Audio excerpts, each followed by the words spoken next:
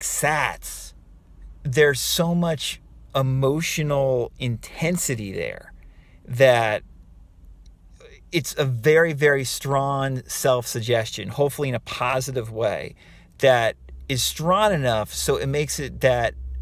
that's our new self-suggestion about an issue. So in other words, you know, if we do SATS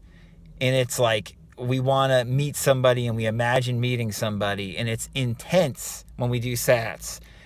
the self-suggestion becomes valid to us. Instead of disbelieving it, we start to actually believe it and suggest it to ourselves. And then when thoughts saying, well, that's not going to happen, that's not true, contrary thoughts come to us during the day, because that, you know, meditation, that SATS was so intense, the self-suggestion we did during SATS is strong enough to make it so it can neutralize that contrary thinking pattern.